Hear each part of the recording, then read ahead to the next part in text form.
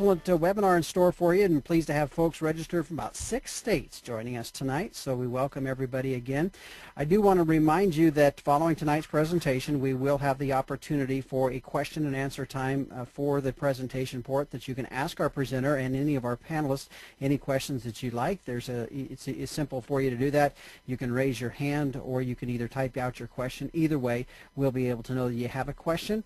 And trust me, we'll give you plenty of opportunity to ask your questions to our presenter and our panelists here tonight. Well, tonight's topic is on equine nutrition and physiology and how that plays into the application and the use of Sweet Pro products and Equilix and EquiPride, as well as the Redmond Natural Minerals. Tonight, our presenter that we are pleased to have with us is Dr. Carrie Hammer out of North Dakota State University. Now, Dr. Hammer's training comes from excellent institutions like Iowa State University, as well as of course, as well as North Dakota State University. Currently, she's the Assistant Professor of Equine Studies at North Dakota State in Fargo. She's been featured in multiple publications, and so tonight we are pleased to have with us Dr. Carrie Hammer from North Dakota State University, your presenter for tonight's webinar entitled Equine Nutrition and Physiology. Dr. Hammer? Thank you, Justin. I am glad to be with everybody here tonight, and hopefully everyone can hear me all right and that the volume's good. Sounds good.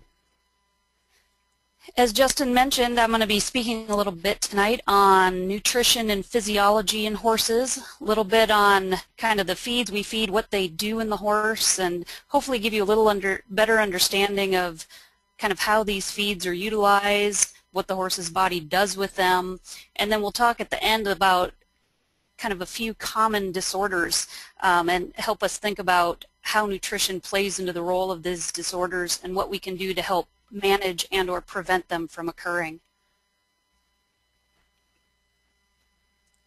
Just to give you a basic outline of what I'm going to go over tonight, we'll start with just some basic anatomy, kind of entry level into what the horse's GI tract looks like and some good landmarks.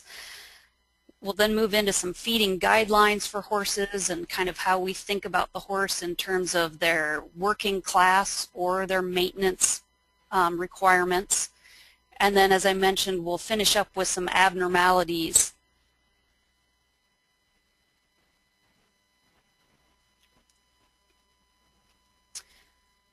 So if we start out with kind of basic anatomy of the horse, first thing, and the first part in terms of anatomy that a feed particle is going to encounter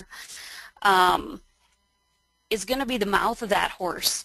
And you know, when we think about the horse in general, we think about them as a classification that is termed a non-ruminant grazing herbivore. Sounds like a lot of big fancy words, but what it basically means is that they're not a ruminant. A cow, deer, sheep, goats would all fall into our ruminant category. A horse is different. They have a monogastric, meaning one stomach, so they're much more similar to humans, pigs, dogs, cats in the first part of their stomachs and intestines. However, their hindgut, so the back part of the gastrointestinal tract, is a little bit more similar to what we think of as a ruminant animal. And that's where they're able to ferment grass, hay, and utilize the forages that our other simple stomached animals can't. You know, our dogs, cats, pigs aren't able to utilize grass, hay, and forage of that type, where our horse can utilize those for nutrients and actually utilize that as a big portion of their diet.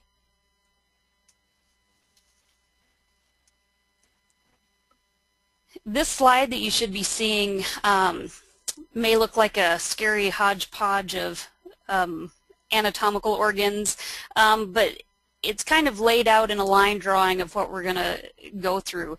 As I mentioned a little bit ago, the first thing that a feed particle is going to encounter is the horse's mouth. It's going to move down through the esophagus and into the stomach, then through all the parts of the long, twisting, turning small intestine. And then finally, you can see towards the bottom half of this page all these big sacculated balloon type organ, and that's all the large intestine. And that's where all this fermentation is going to occur when we talk about the fiber and the utilization of forage.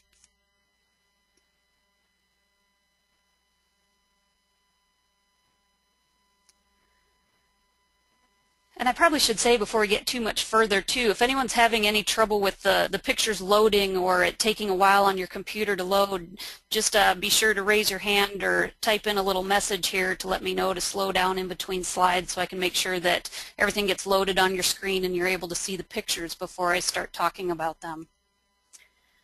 Alright, so if we start in the horse's mouth, horses have very strong and sensitive lips. However, they're not incredibly mobile. They're pretty fixed in terms of, I think of especially, you know, cattle and some of our other animals that seem to be able to move their lips around quite a bit. Horses are a little more fixed, but their lips are incredibly strong. And they use those lips to help sort their feed and move things to their teeth to be able to bite off and blades of grass or pieces of grain as they sort that out of their meal. Their tongue is going to be used to push the food to their cheek teeth where they can grind it up. And then they also have 3 big salivary glands that are going to produce about 3 gallons of saliva a day. Now horses are a little bit different than some of our other animals that have some enzymes in their saliva that will start to break down the feed particles. The horse's saliva does not contain those enzymes, but mainly is just used for lubrication and kind of as a buffer to help kind of smooth out the acid that occurs in the stomach of the horse. So it's a very important aspect. It not only helps the feed move down the esophagus and into the stomach, but it helps buffer the stomach against the acid, which can be a problem later when we talk about some of these disorders.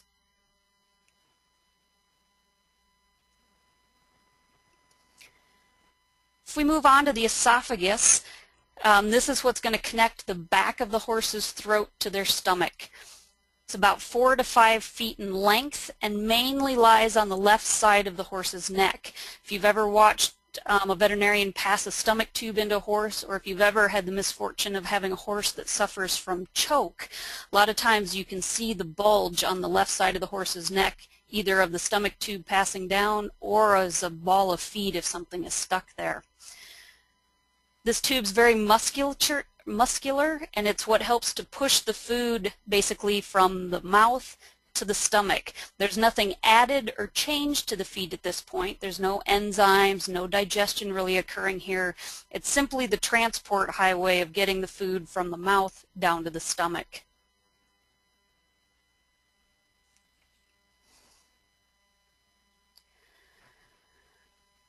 The stomach of the horse is where our first real kind of process of digestion of feed particles begins. Now the horse's stomach is actually quite small. It holds only approximately 3 to 5 gallons. I always tell my students in class and usually bring in a small 5-gallon gas can to help them kind of visualize the size of that. Think of a 11 to 1,200 pound horse. That small gas can is just a pretty small component in their body, and we have to think about that when we're feeding them large meals, that they really don't have huge capacity. On the other hand, a cow's rumen takes up a huge amount of the inside of their abdomen and is easily 10 times larger than the stomach of the horse. Now I mentioned that this is where kind of the digestive process is getting started, and there are enzymes and acid that are secreted continuously in the stomach. That secretion will increase when a horse eats, so it increases in response to a meal, but it is secreted continuously. And you'll kind of hear me talk about this as a reoccurring theme throughout this seminar tonight when we talk about enzymes in the horse and kind of how their GI tract developed. But this is kind of evolutionary response in that horses were developed to be grazing continuously. And so the idea that the horse evolved to have food in its stomach and intestines all the time, you see that with these enzymes that are secreted continuously, thinking the animal evolved to think that there would be food there all the time. And that's where we start to have some problems sometimes when we do have an empty stomach or an empty small intestine, but still these enzymes that digest proteins are there being secreted.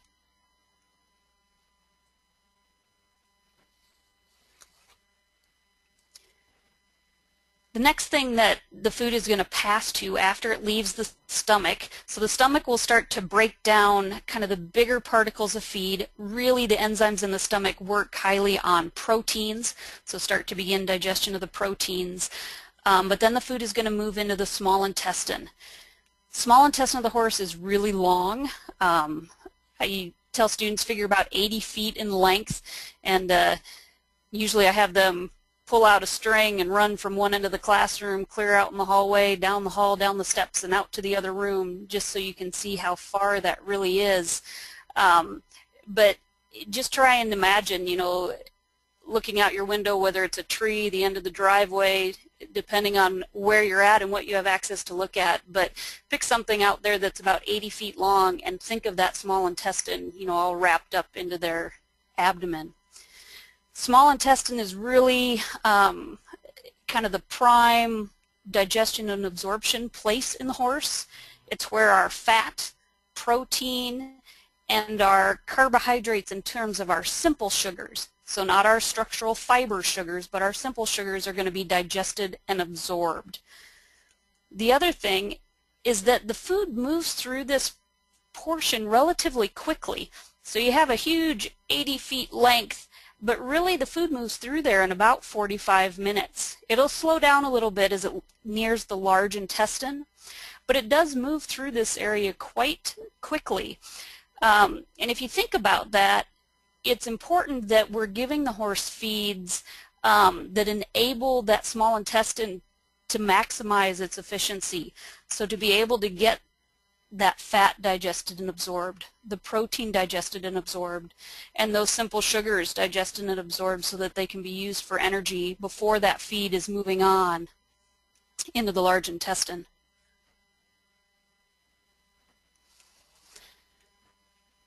If we add up the digestive process that's occurring, basically when we add the stomach to the small intestinal portion, that's taking up about 55% of the digestion, so just over half.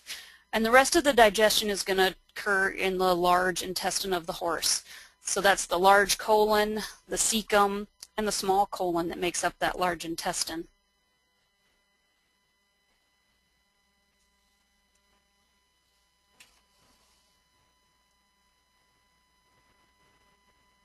So that first bullet on this slide says 65% of the GI tract. And some of you are going, wait a minute, didn't you just tell me 55% of the digestion was occurring with the stomach and small intestine? If I'm doing math correctly, Carrie, 55 and 65 does not add up to 100. However, what I'm saying here is that large intestine makes up 65% of the GI tract. So in terms of the anatomy portion, there's more large intestine than there is foregut of the horse. However, it's doing a smaller percentage of the actual digestion. So that stomach and small intestine is doing about 55% of the digestive capacity. However, it's a smaller kind of portion of the total anatomy. So the large intestine is a big portion of the anatomy, but it does a little less of the digestive capacity of the horse. As I mentioned previously, there's three main sections: the cecum, the large colon, and the small colon. And that fore part of the stomach and small intestine, you know, I mentioned was kind of the superhighway. Things are moving through there pretty quickly, 45 minutes through the small intestine. But once it reaches the large intestine, it really slows down. And this is imperative. To have that slow movement through the large colon, the cecum, is what allows the fermentive microbes to be able to do their job, ferment the fibers that are there, and provide the volatile fatty acids that the horse can use for energy. If we add up the time from the stomach all the way through the small intestine, usually digest is getting to the cecum, the first part of the large intestine, in about 3 hours. So pretty quickly.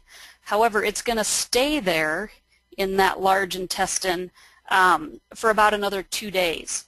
So if you think about that in terms of time, it's moving through the first part of the GI tract incredibly rapidly, and then it's sitting in that large fermentation vat for about 2 more days to make sure that we can get the nutrients out.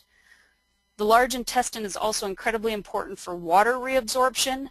So about 50 to 90% of the water in this area will be reabsorbed so that the horse can have that available to the body. And this, especially when we start to get into the summer months, it's important to make sure that we have adequate water out for horses, because one of the things that happens if the horse doesn't have enough water in their environment to drink is that they will start to pull even more water out of the large colon, the cecum, the small colon, and what happens is those fecal matter gets even more dry, and you can start to have impaction or problems with the fecal matter getting stuck and not moving through correctly. So especially as we move into these warm summer months, just a reminder to make sure we get plenty of water to our animals.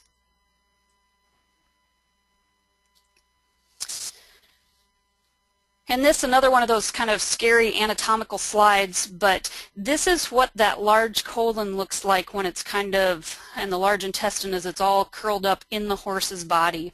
And so just to orient you a little bit, as you're looking at the screen, the horse's head would be off to your right, the horse's tail would be off to your left.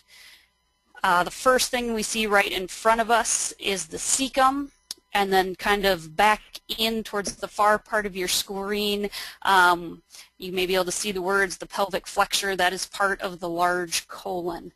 So just to kind of, as you can imagine, this kind of sitting in this U shape towards the back of the abdomen of the horse.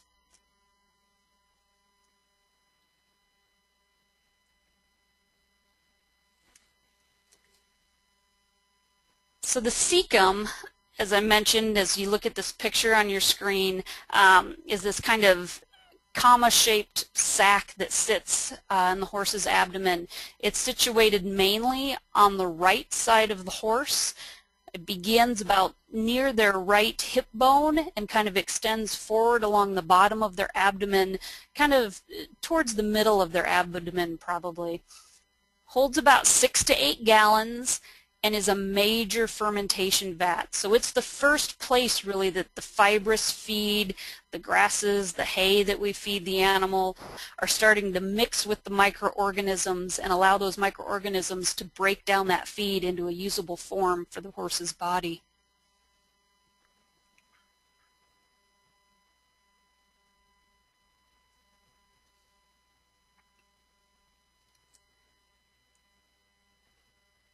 The large colon is the next part of that intestine. So the food enters into the cecum, leaves the cecum and enters the large colon. And again, this is a huge microbial fermentation place. So 38% of the gastrointestinal tract in terms of the volume it holds, 20 to 24 gallons. I usually think of this as a garbage can, the typical, 20 to 25 gallon garbage can that you'd haul out to your curb to be able to dump your garbage for the garbage man, is about the capacity of what that will hold. And just to kind of give you a visual too, one of the things I do for class for students is we fill that about half full of hay and then fill it up with water, and I let those students try to pick it up and carry it just for an idea of the weight that large colon can hold, and that horse has to carry as they're working.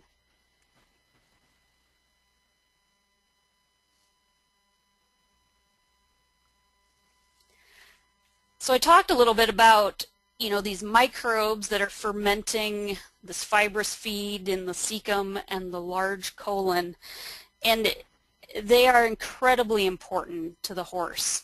They aid not only in the digestive process and breaking down the feeds into a usable form, and they do this to provide that animal with essential nutrients. They provide what are called volatile fatty acids. The horse can then absorb these into their bloodstream and use them for energy. They can turn them into fat to store for energy, or they can turn them into glucose to be able to be used directly for whatever that horse might be doing for work, whether it's running a race or whether it's grazing around the pasture. Microbes also produce vitamins. They will produce B vitamins and they'll produce vitamin K. Something that we don't always think about, is that microbes will provide vitamins to a horse. However, when you have horses that are stressed or you have horses that are in disease situations, a lot of times those microbes can't provide the amount of vitamins that that horse's body is consuming, whether it's because the microbes themselves are diminished in population or whether it's just the horse's body is consuming them at a greater rate than the horse's microbes can produce. So this is one we often talk with owners about their animal and whether or not we need to supplement these vitamins.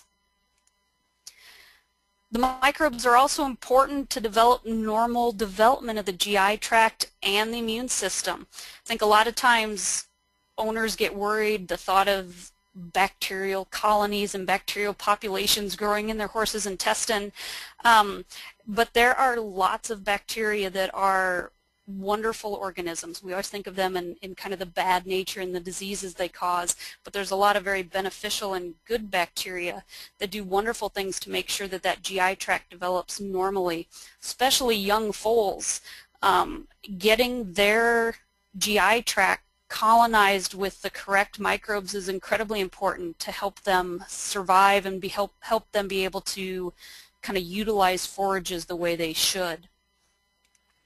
The final thing that we always think about these microbes in the GI tract doing is when you have the normal good populations of bacterias working the way they should, their levels of health and growth basically suppress the growth of what we would consider the bad bacteria or the ones that cause disease. And I think one of the best examples I can give of that is a disease example. There are some times in horses that we need to give them antibiotics. And if you think about antibiotics, they don't always know which are good, which are bad bacteria. And so they may enter the gut and take out and kill off all of the bacterial in that animal's intestine. And then what you see is this overgrowth of some of the bad bacteria, the disease-causing bacteria, and you may see diarrhea. And that's why not only in humans, sometimes they'll tell you if you're taking antibiotics, a side effect may be diarrhea or to watch for that. And it's the same thing we say in our horses, watch them closely for diarrhea, because that may mean that we're getting an imbalance in that horse's GI tract with the disease-causing bacteria overtaking the good bacteria. When that happens, like I said, we start to see disease issues instead of kind of this healthy digestion that we want to see in that hind gut. All right, if we move out of anatomy and move a little more into feeding guidelines and think about kind of why we feed our horses what we do. The nutrient requirements for horses are divided up basically based on their stage of life. We feed them for maintenance, we feed them for pregnancy, we feed them for growth, as well as performance or our work animals. And I think this is a little bit different. Those of you, if you're used to feeding cattle or swine, we talk about feeding animals with their net energy for gain in our feedlot animals, net energy for lactation in our lactating, especially the dairy cattle. But with horses, we talk about it more in terms of maintenance animals for our pasture animals, as I like to think of them, our pasture pets. Our pregnancy, our growing horses, our weanlings, our 2-year-olds, and then our work animals, whether that's race horses, ranch horses, and even some of our pleasure horses will fall into that category a little bit.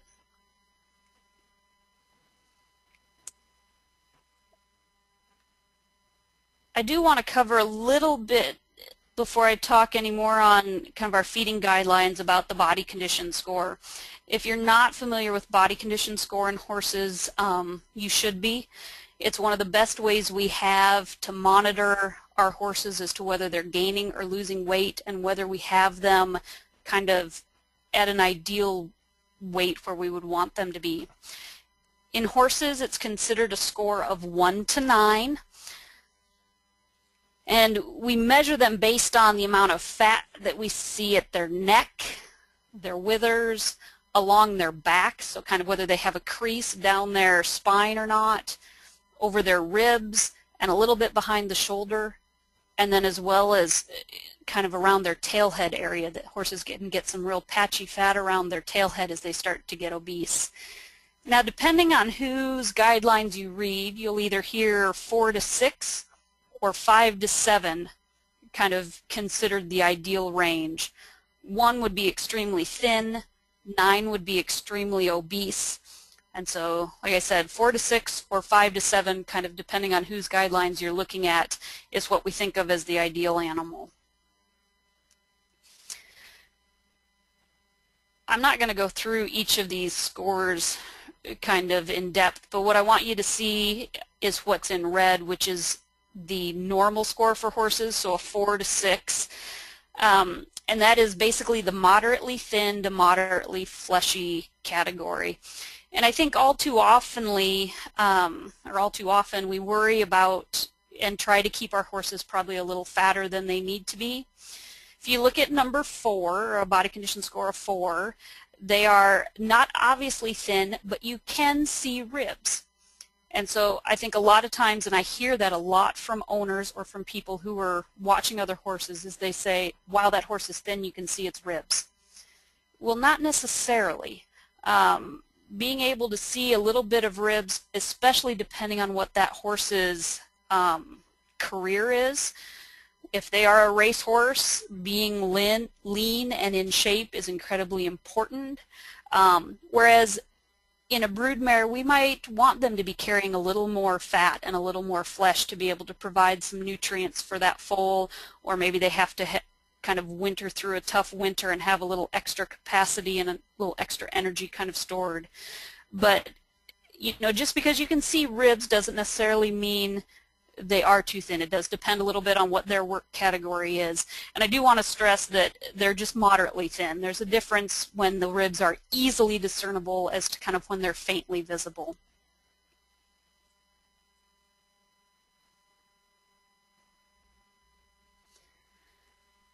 This slide kind of gives you a little better imagery of that as just opposed to the words on the screen. I think all of us would have no problem looking at the horse in the upper left, our horse with a body condition score of 1, and saying that that horse is too thin. You know, the vertebrae along the spine are easily visible, the ribs are easily visible, you can see the hip bones. If you would feel that animal, you'd probably be able to feel every kind of bony process all along that animal's shoulders, hips, spine, and that's definitely too thin. Where horse number 4, I know that some of us probably look at that animal and say he's too thin, but that body condition score 4, in our athletes, our racing horses, some of our performance horses, that would be what I would like to see. I'd like to be able to faintly see those ribs. Horse number body condition score of 6 in our lower left, that's probably what most of us are kind of used to seeing as more ideal, a horse that carries a little more cover over its ribs, over its spinous area, and that is perfect for a lot of our pleasure horses and working horses, but maybe a little too heavy for some of our high athletes. And then obviously the horse in the lower right, I think, is we start to look at that and see the crest to the neck and some of the pudgy fat bulges around the tail head of that animal. We can start to recognize that that one's probably starting to be obese.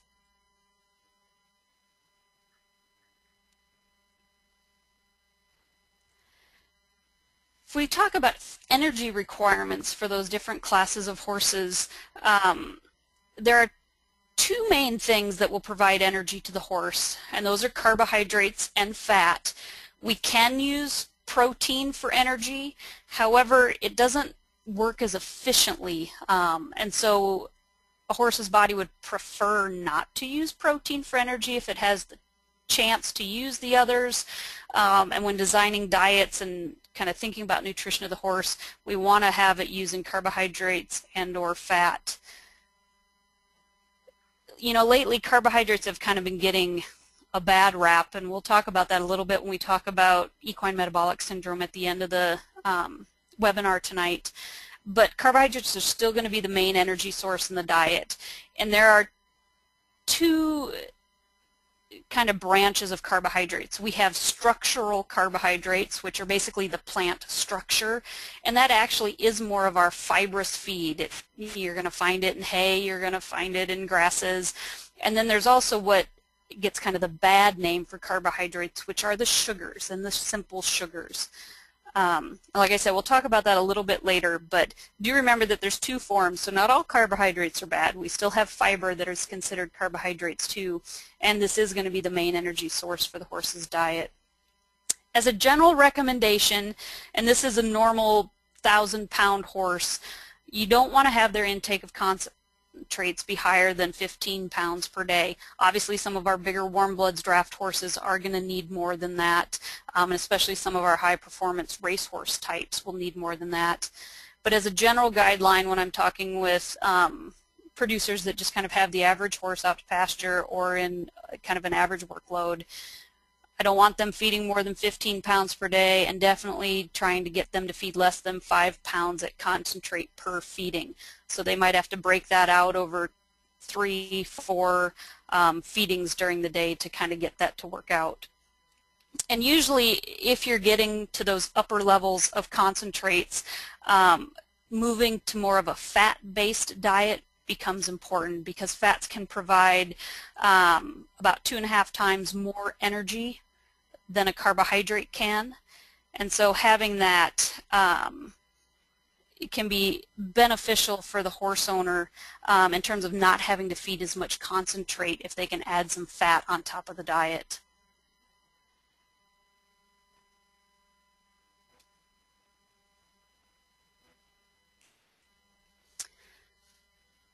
If we look at protein requirements, a mature horse requires about 8 to 10% crude protein, and it's important to know that exercise doesn't really increase this requirement greatly.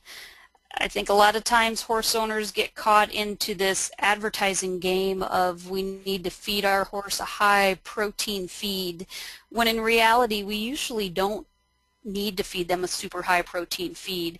Usually the increase in protein requirement that a high level working horse has is usually met just by feeding them more of their diet. As you increase the diet to meet their energy needs, you'll meet their protein needs.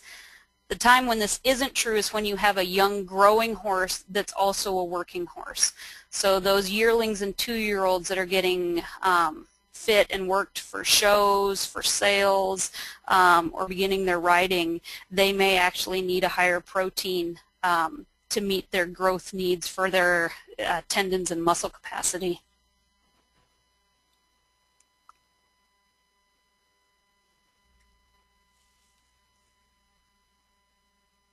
And vitamin and mineral requirements. Horses that are stabled inside may require some additional vitamin supplementation. One of the big ones is vitamin D, the sunshine vitamin. Horses' bodies will make vitamin D when they're outside exposed to sun.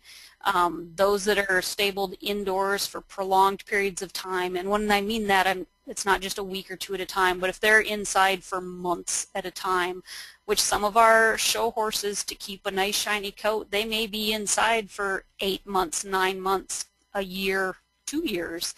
And so supplementing some vitamins can become beneficial for them. It's also important to remember, as hay is stored, it will lose its levels of vitamin A and E.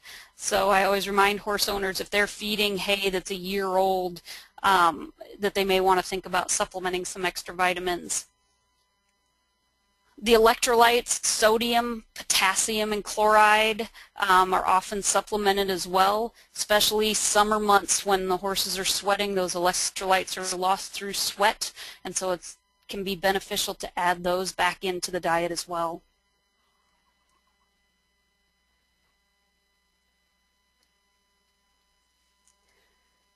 All right, moving into our abnormalities. So kind of when things go wrong in the horse, what are some of the common ones, and like I mentioned, what maybe can we do to adjust diet or help manage this when it occurs?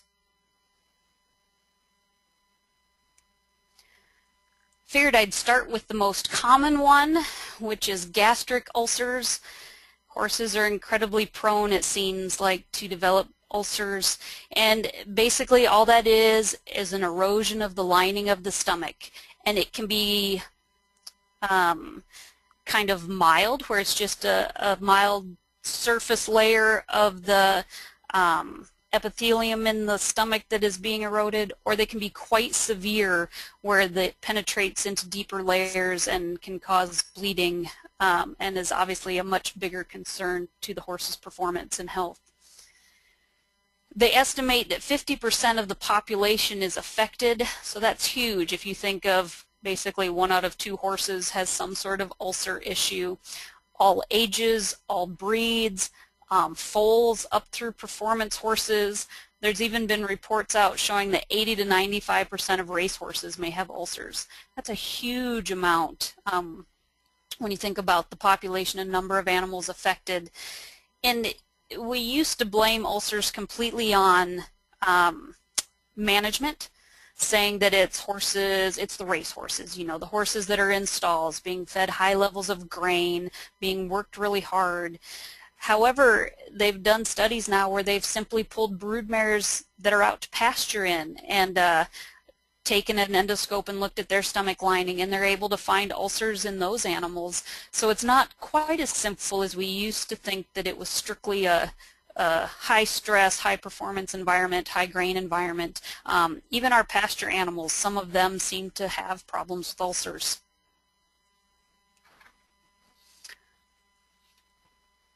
When looking at some of the main symptoms and main risk factors for ulcers,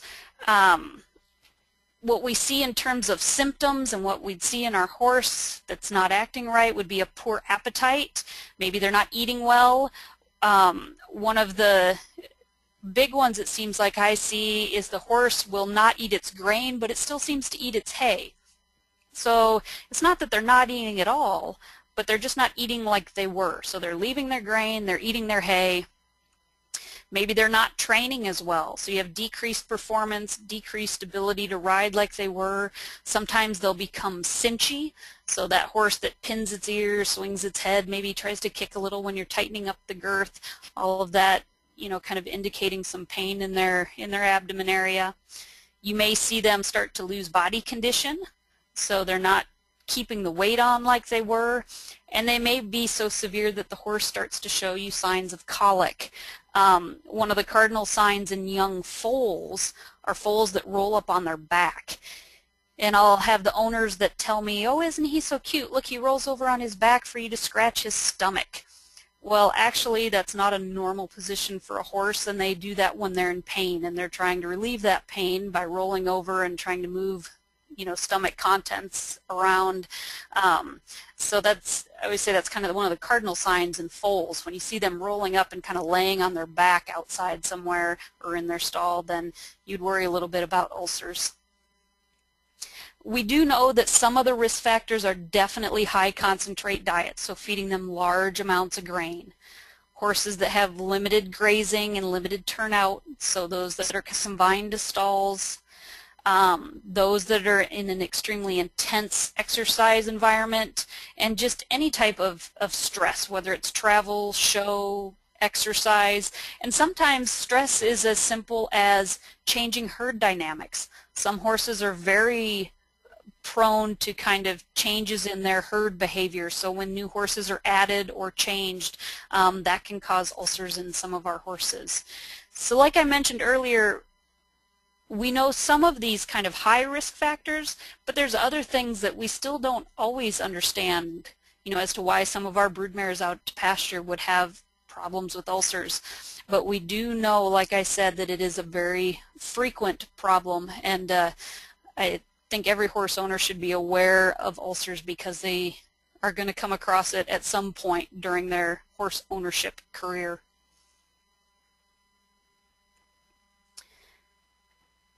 If we move into colic, that's probably our second most common disease or disorder, as I have right on there. It's not really a disease, but it's a generic term for abdominal pain. So it's something that's causing that horse's belly to hurt. Usually we think of it in terms of something related to the intestine that's causing the horse's abdomen to hurt. But it could be other things. Sometimes it's a bladder issue, sometimes it's a kidney issue that will manifest itself in terms of the horse showing pain about its abdomen. But normally we're thinking about it in terms of a problem with the GI tract. So if we think about that GI tract, what are some of the main things that causes that horse to colic? And one of them is that horses are unable to vomit. Has to do with the position of their stomach, as well as how tight the entrance into the stomach is. There's a sphincter that regulates that entrance into the stomach called the cardiac sphincter. And in horses, that sphincter is very, very strong and very, very tight. So it opens for food to go into the stomach, but it rarely opens for food to come back out.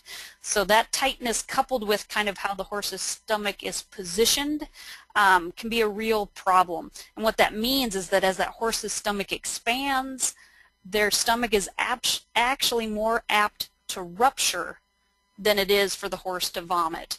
So as you can imagine, that's a very dire thing for a horse owner and doesn't bode well for survival of the animal. Horses are also prone to colic just due to the makeup of their GI tract. If you think back to those slides when I showed you the large intestine, the twists and turns, that little hairpin U-turn I pointed out called the pelvic flexure in the large colon. You know, you're going against gravity, you're changing diameter. I usually use the visual of, think of you driving along an interstate and you're in a 4-lane interstate, and suddenly you do a hairpin U-turn back the other direction and you go from 4 lanes of traffic down to 2. If you think about that, how much that would clog and slow the movement of traffic, it's the same thing for the ingesta of the horse as it's moving through that GI tract. It slows, it changes, and if it starts to get dry, it starts to get stuck. So we've got a little bit of anatomy that kind of predisposes them to colic issues as well, but we can help to kind of manage that and keep things moving through there correctly. And this slide has the visual of some of those changes and turns. There's some dots that are showing that the base of the cecum, the entrance and the exit to the cecum are in about the same place. So they're both there at what's considered the base of the cecum, so at the top. So food enters and has to exit out of that same area, which can be a problem. That little U-turn I told you about, the pelvic flexure, you can see in that drawing how the diameter from the lower portion changes and becomes much narrower along the top. And as you would imagine, that's a prime place where things will get stuck. We have 3 main causes of kind of intestinal related colic in the horse. Gas colic, incredibly common, and just as some of you that have maybe had gas pain before, it can be quite painful. And to a horse, you know, they don't understand what that is. They just know that things are painful. And you know, as an owner, if I have to hope for something that my horse might have, I guess it would be this, because it is relatively treatable and usually relatively easy to treat. On the other hand, when you have the intestine that becomes displaced or twisted on itself, torsion, those are often surgical cases. So that's not something that's just going to fix itself if you wait a little bit. And then impaction. This is our colic that happens when the food gets too dry or it doesn't get digested well enough and it gets stuck. So when I talked earlier about making sure your horse has plenty of water in the summer months, this is a big one to help prevent that fecal matter from drying out and getting stuck as it moves through that small intestine. It's also where it's important to have good quality hay sources so that you have some readily fermentable fiber sources in the large intestine. If you get some really coarse, fibrous, over-mature type of hay, the microorganisms aren't able to digest that well, and it again will kind of get stuck and plug things up as it moves through the large intestine. We get some other causes of colic. Enteritis is just an infection that occurs in the small intestine, very painful for the horse. Enteroliths are kind of an odd occurrence, but I was telling her to think about the formation of a pearl. So it's a small grain of sand or something that gets in the small intestine, and then the horse, or in the large intestine, and the horse lays mineral around and around and around that until it becomes big and large. Enteroliths can be as large as a cantaloupe, a watermelon, so you can get these massive rocks kind of inside the horse's abdomen. Parasites, sand, and then ulcers all can cause the horse to show signs of colic.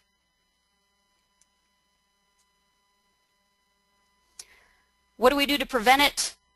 I've harped on the water thing, I think, enough. Avoid sudden changes in feed. And this is one, you know, I think we all hear this, but owners often change feed pretty quickly. What happens is the microbes in a horse's large intestine are there based on the feed it's eating. So when you change feeds, the microbial populations have to change. And if they can't adapt quickly enough, you know, there's some things that can occur that sometimes lead to colic. Feed them off the ground. That's a sand issue, to keep them from ingesting sand. Obviously, regular deworming will help with parasites. And then dental exams, keeping their teeth good. If they can't chew their forage up properly, you get a lot of long-stemmed forage in that hind gut, which is harder for the microbes to kind of digest properly.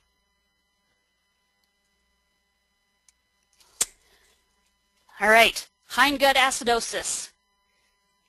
We're getting closer to the end, so everybody bear with me kind of through these last few slides, but this one is definitely one we don't always think about, but it's becoming more and more common, especially as we think about our horses on high-grain diets. The horse's GI tract is not designed for these large grain meals. And when you have large amounts of grain and our simple sugars that are in grain that escape the small intestine, so because of the speed that things move through the small intestine, that large amount, some of that feed's escaping and getting back into the large colon, those sugars are then fermented there by the bacteria. And the bacteria, as they ferment these sugars, it basically changes the pH. You get death of the good bacteria, more and more of these bad bacteria proliferating, and they'll release some toxins. The horse may colic. It can even founder, all of which are not good things to have happen. This slide is basically going to show you the same thing I just talked about. It's just in a little more visual approach. You have this high grain intake coming in. It's increasing the amount of volatile fatty acids that the bacteria are producing, and it's increasing lactic acid, all of which are causing this change in pH or making basically the environment of the large colon more hostile to the good bacteria. So you get a decrease in our good fiber fermenting bacteria and an increase in these lactic acid or kind of some of our bad bacteria. If it's just kind of a mild thing happening, the horse just will be off feed a little bit. They may or may not show you colic signs, but they kind of have a decrease in performance. They just aren't right. They're not feeling their best. In severe cases, you get toxin release, and you can get horses that actually founder off these high grain intakes. Or this would be the scenario, the horse that breaks out of its stall, gets into the feed room and eats 200 pounds of feed. This is the type of thing that you're worried about and why we worry about horses foundering in that instance.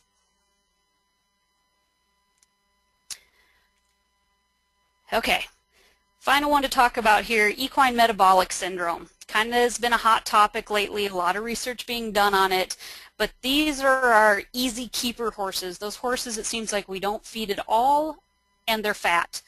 Most common in the breeds, the ponies, Pasafinos, our warm bloods, our Spanish Mustangs, and our Morgans, although we can see it in any breed. Quarter horses, most definitely, we see cases of this as well, although it doesn't seem like we see it as often as we do these other breeds, especially ponies. Seems like we see lots of equine metabolic syndrome in ponies. The horse in this picture is actually one of our students' horses that when I talked about this in class, she's like, oh my word, this is what my horse has. And she's exactly right. This is a Spanish Mustang, and it fits the scenario. But they're horses that don't lose weight. with diet and exercise. A lot of times the mares have poor conception rates. They tend to have reoccurring problems with laminitis, but the typical look are these kind of pudgy fat horses. They have lots of fat on their neck, the big cresty necked horse. You'll see patches of fat around their tail head area. A lot of times in geldings you'll see even the fat around their prepuce area, so around their sheath they just are pudgy and fat. And sometimes it's a little misleading because you might be able to see a little bit of ribs. So they may be thin over their rib area, but you still get this big, huge, cresty neck and patchy fat around their tail head. And what's happening is that in the horse's body, it's basically becoming resistant to insulin. Okay? So normally insulin would help take the glucose or the sugar that's in the blood and help put it into the cell.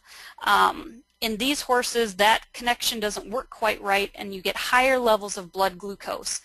And blood glucose or blood sugar is a good thing in small amounts, but in high levels, like everything, a little bit's good, but a lot can be a problem. And so when you get these higher levels, you start to get some bad toxic things that occur, and hence our laminitis issues in these horses.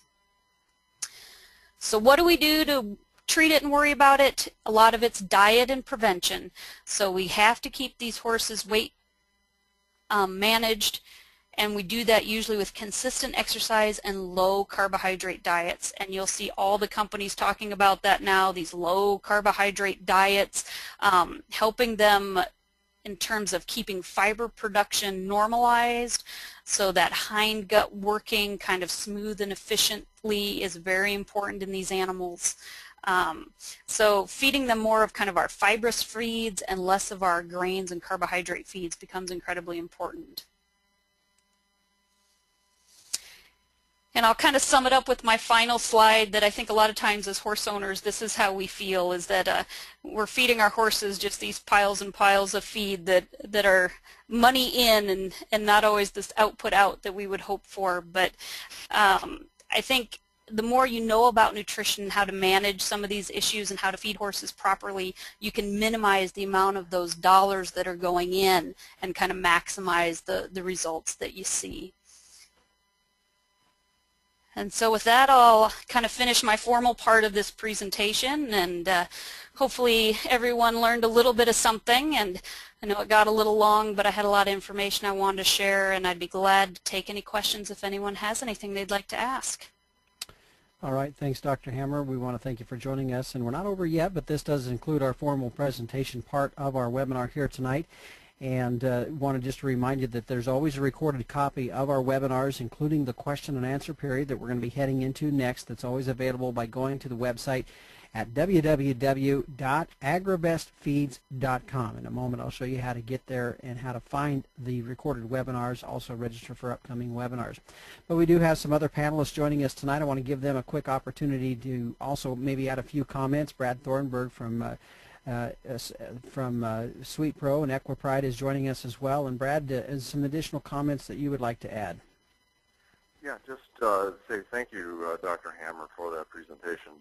That was very well put together, and I really enjoyed it. It was very, very well done. You did great on that. Just following up on a couple things, you know, speaking from the EQUIPRIDE and the horse side, or the business side of this thing. When you're talking about enzymes in the horses and all of that, one of the things that we make as Bob would say, a hallmark of the product that we're doing with EQUIPRIDE and EQUILYX is all of the viable enzymes that are left in the product after manufacture. You know, barley malt, for one of them, being just a plethora of the enzymes that are coming from that. But what we have there then is that amylytic, fibrolytic, proteolytic, and phospholytic. So you're able to break down those starches and fibers and proteins and, you know, and phytic acid and phosphorus, all with a live enzyme that's left in the product. So it helps along with, you know, everything else.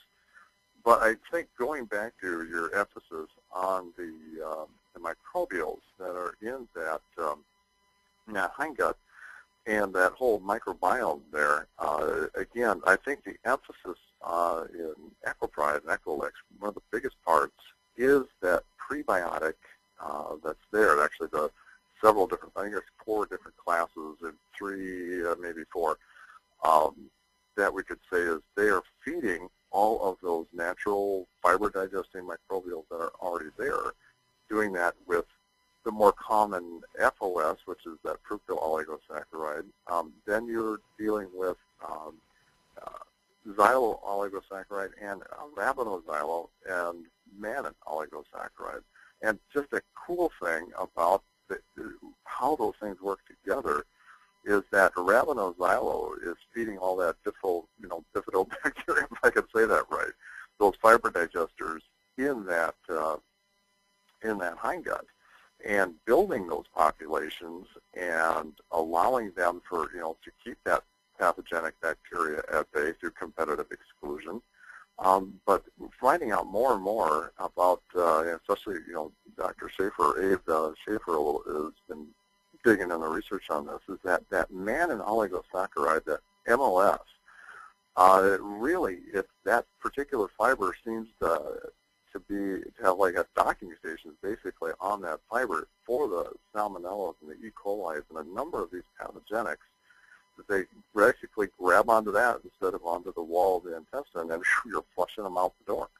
And we're seeing that happen in Europe right now, where they're banning antibiotics in a lot of the farm animals, farm production, and the poor guys are saying, hey, wait a second, animal gets sick, what do we do with the herds? And they're feeding them mannan oligosaccharide, that MOS, and it is really helping to flush those pathogens. So, you were talking about the ulcers and all the other issues that I know EQUIPRIDE does help address, but wanted to key in on those things, and I'll stop talking. Thanks.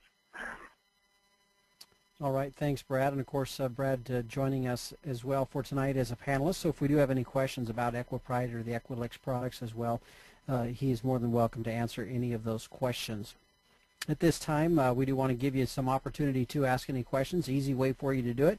Raise your hand. We'll know you have a question, or you can also type it out, and we'll go to you as well that way. So a couple easy ways to do that. We do have one question coming in from Christy Brantley, who's out of Absaroka, Montana. And the question is, what kind of grain do you recommend for a treat-type grain? So, Dr. Hammer, I'll push that out to you for that question again. It was, what kind of grain would you recommend for a treat-type grain? Well, and I guess I'm kind of wondering if you're meaning a treat-type grain. So this horse is already an easy keeper, so it's the kind that maybe you just want to give a handful of grain to, or that type of thing, as opposed to one that's actually needing a couple pounds of grain to maintain its weight. And in that case, I like to stick to something that's, I guess, a little less kind of maybe corn and oat based and a little more rice bran, beet pulp type based. There are some treats marketed that are kind of the low cal, less molasses, less corn and oats, and more rice bran oriented, and I probably would lean towards that a little bit. One of the other options, there are, I guess, what's termed kind of some balancer pellets that are kind of made for horses that are just on those easy keeper horses that are basically just on grass or hay type diets, and a lot of times they will eat those as kind of a treat, and it helps them feel like they're getting a little grain if their neighbors are getting some. And I hope maybe that's kind of what you were thinking about. If you want something that's a little more substance in terms of just kind of the handful grain type treat, let me know, because I can talk a little more about that as well. All right. Thank you very much. Thanks, Christy, for joining us. Again, Christy from Absaroka, Montana. Going to give you more opportunity to ask questions, and while we are waiting for more questions to come in, I do just want to quick remind you that an easy way for you to go to the and listen to any past websites or past webinars that we've had. If you notice on your screen, you can go to agribestfeeds.com. There's the website, www.agribestfeeds.com. And if you click on the Register for a Monthly Producer Informational Webinars, click onto that box there.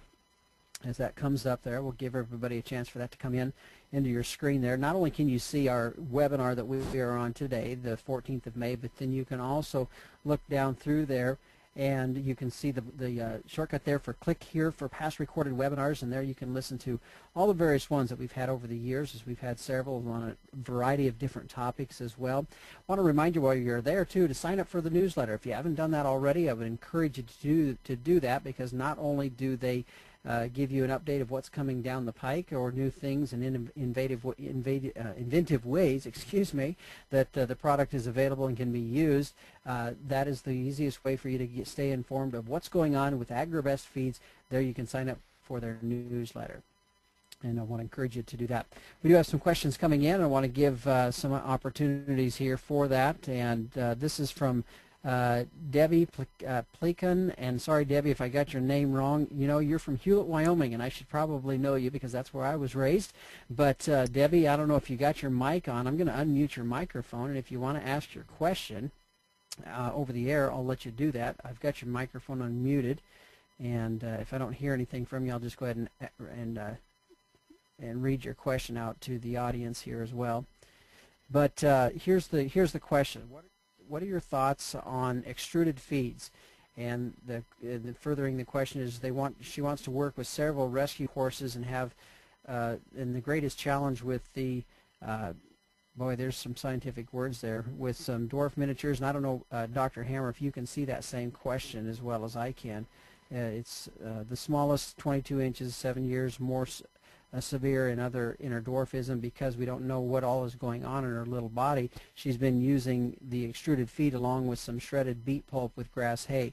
What are your thoughts? And I don't know, Dr. Hammer, if you can see that question from Debbie, but you want to answer her question. Yeah, I actually can't see the question, or at least I can't figure out where to click to be able to see it.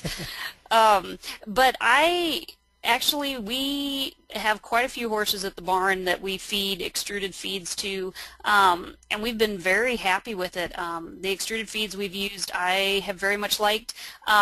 It seems as though sometimes it's a little difficult to get the horses to start eating it. You know, it looks a little bit like dog food. It looks a little different to them. So if they're real texture oriented, it seems like sometimes they have a little difficulty switching over, although we have yet to have one that we haven't been able to get switch over. Sometimes it takes a few feedings for them to kind of figure it out, but we've never had one that completely refuses to eat it. And so I guess I would not feel bad about using an extruded feed at all.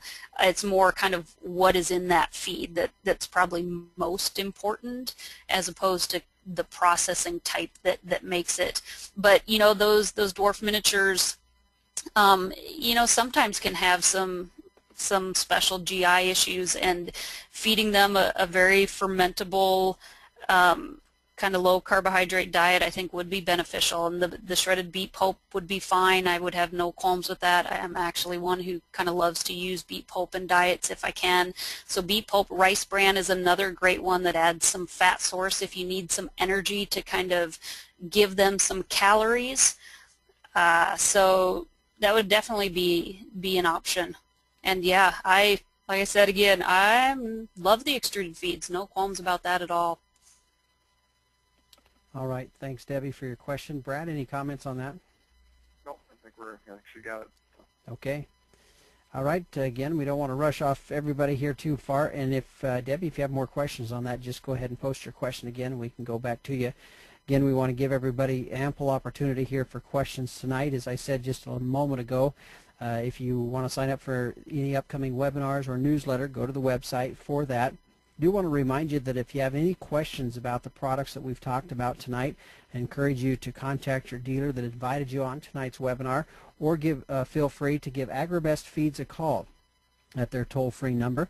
There you can see at the very top right-hand side of the screen, it's 1-866-601-6646 about all of their products, the Equilix, Equipride products, or the Sweet Pro products for cattle, or your Redmond mineral products as well. Just a variety of things that they can help you with and answer your questions with as well. I'm going to go to Scott Anderson, who's one of our panelists joining us as well tonight with AgriBest Feeds. Scott, you've got a question, so I'll turn it over to you.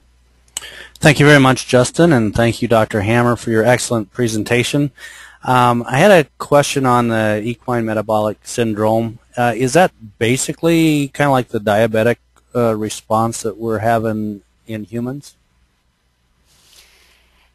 It is real similar. Humans have a very similar metabolic syndrome.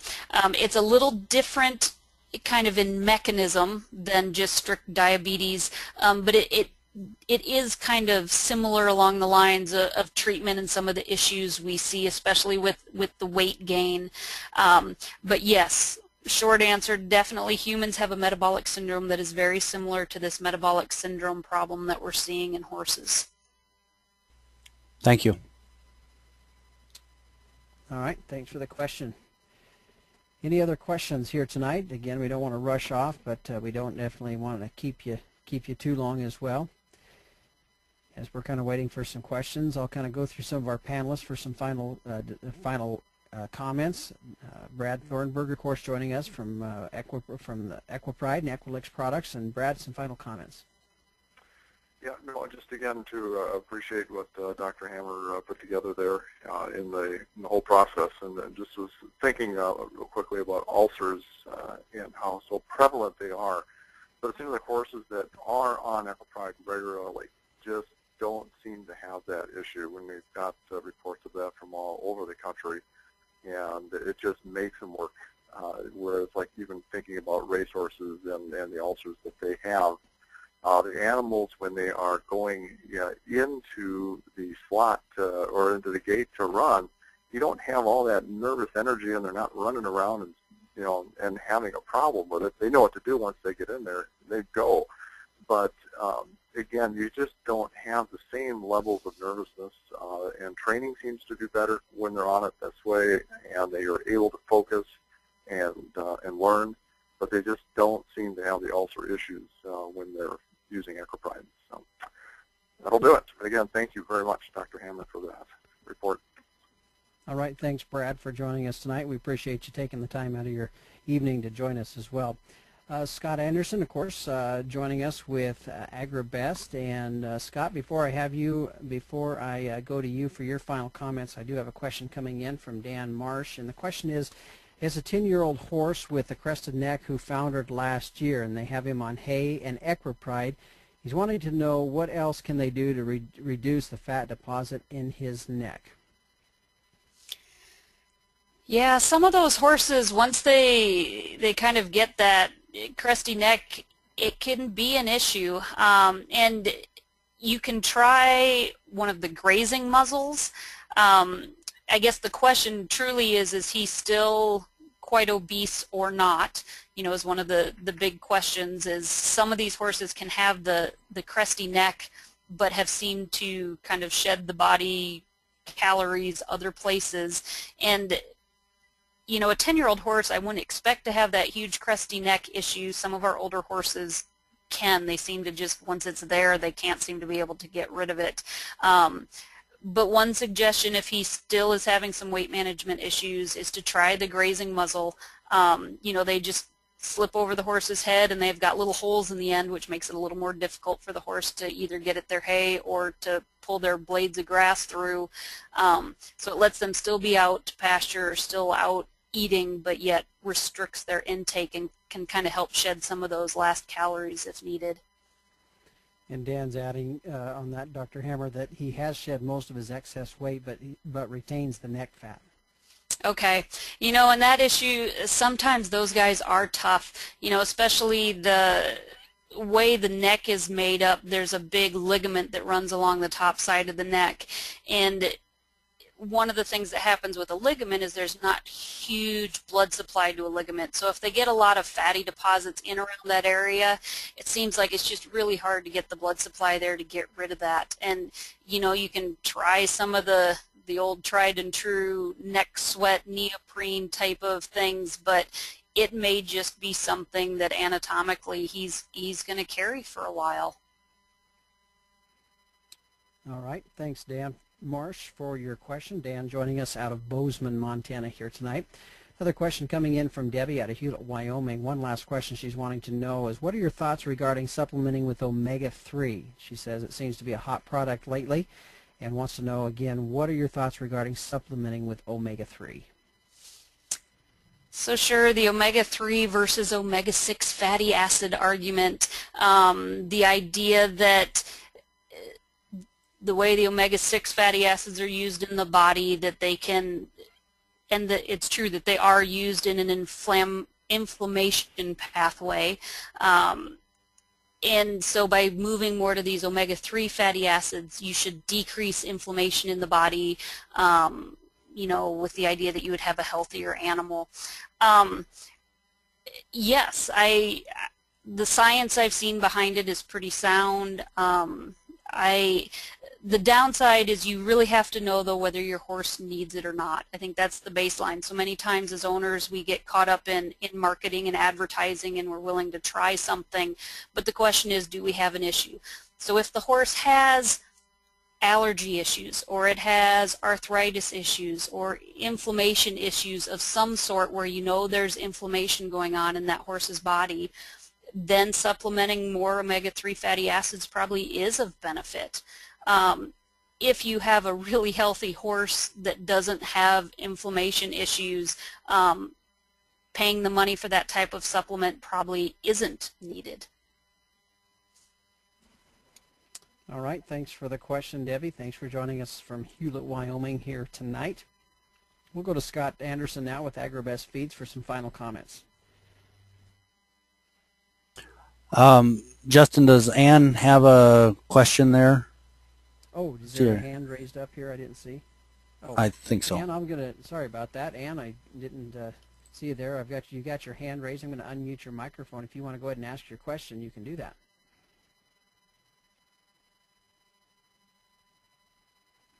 Are you there?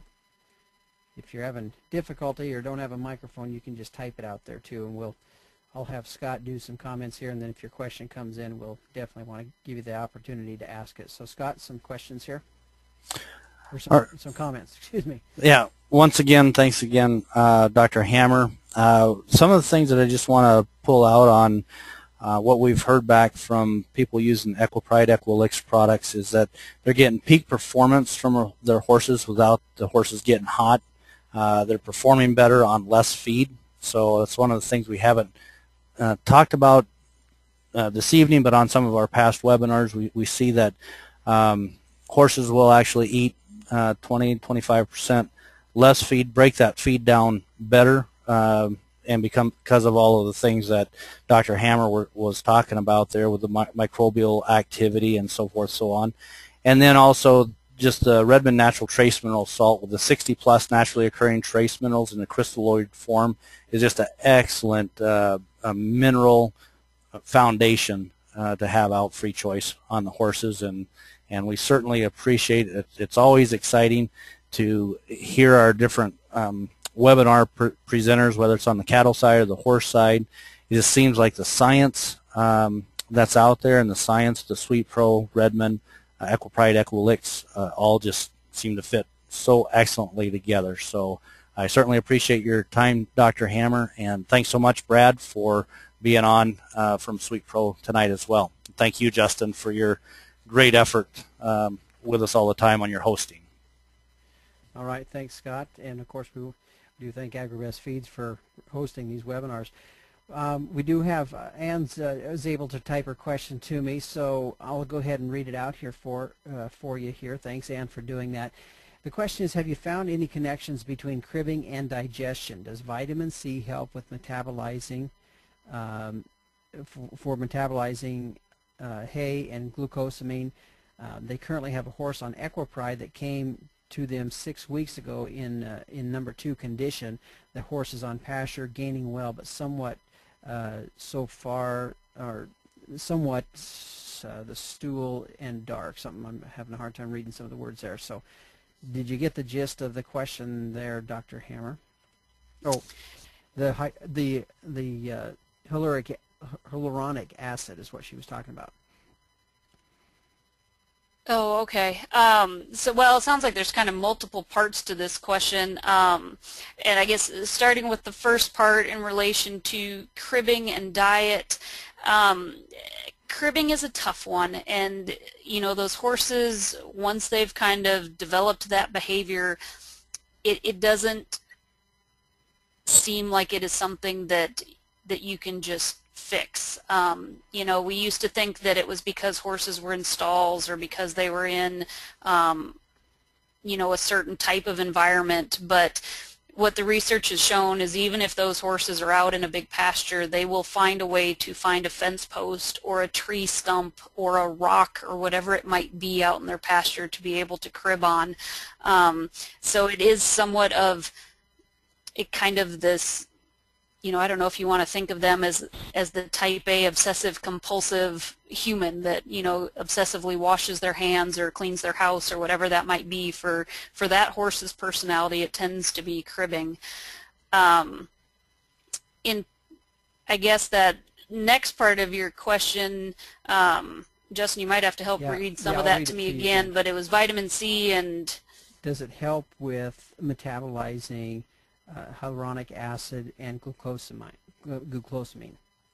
Okay, so glucosamine and hyaluronic acid are components that we think of in terms of joint supplements, so keeping joints healthy and lubricated. Vitamin C, you know, it might play a little bit of a role in that. I've not seen any good research done showing that like additional vitamin C would be beneficial for those animals. The horse's body will produce vitamin C itself. They make it from glucose. So, you know, that research where additional vitamin C would be beneficial for those compounds, I just haven't seen that. Okay, and I think she just had mentioned that currently they have a horse on EQUINE that came to him about 6 weeks ago in 2 condition. The horse is on pasture, gaining well, but the stool is somewhat soft and a bit blackish. And I guess the next question I would have too in terms of the stool and a bit blackish, sometimes you worry if it's a bit black that there might be some digested blood in there, would be to make sure from the veterinary side, you know, that it's been dewormed so that we don't have a parasite issue, and just to make sure that there's not some other type of health issue in terms of ulcers that might be causing some blood loss into the GI tract. One thing I remind owners, especially when they've got horses that are thin, is it does take a long time to put that weight back on. We figure at least 50 pounds per body condition score that horse has to gain. So if you're at a 2 and trying to get them up to a 3, they're going to need to gain at least 50 pounds. And that isn't going to happen in a week or 2 weeks. You know, that it's going to happen over 4 weeks, over 8 weeks. So you're looking at months worth of time to get those horses back up to weight. It's amazing how quickly a horse can lose weight. We just have to remind ourselves to be real patient, that it takes them quite a while to gain weight. But I guess with this one, my first instinct would be, let's make sure that there's not an underlying health issue. Dark, loose feces kind of makes me think there might be an underlying medical issue that we might want to look at first. Okay. All right, thanks, Ann, for your question. Between Ann and Debbie here tonight, they've stumped me with a couple scientific words I usually can do pretty good on, but tonight kind of rough on some of these words. So, but again, we appreciate you guys' questions. Definitely very good questions. And I know, Dr. Hammer, you just got finished answering a question there, but I guess any final comments for everybody here tonight? I guess I don't. It's just always remember, you know, I think as horse owners, the biggest thing is to just look at your animal. Sometimes I think we get so stuck into reading advertisements or this sales pitch or that sales pitch, and you know, your horse will tell you wonders. If their coat is shiny, if they are in good weight, if they are working at their best, you know, then things are good. But if they're not at their best, if their coat's not shiny, if they're showing you signs that something is amiss, a lot of times it's a nutritional issue, and spend the time to work with somebody that can help you get that diet changed around and get them back to where they need to be. All right. Well, on behalf of AgriBest Feeds, Dr. Hammer, thanks for joining us tonight. A great presentation, a lot of information, very good questions as well coming following our presentation tonight. I want to thank all of our panelists as well for joining us as well, as it was definitely a very extremely informative webinar here tonight. Again, on behalf of AgriBest Feeds, we thank you. We thank Dr. Hammer for being our presenter here tonight. And for those, just a reminder, go to agribestfeeds.com. Not only can you listen to tonight's webinar, but also other ones that we've had, and get signed up for any upcoming webinars and that newsletter. If you have questions about the product, don't forget to give them a call as well. We thank you for joining us. I'm Justin Mills, and we'll see you on the next one.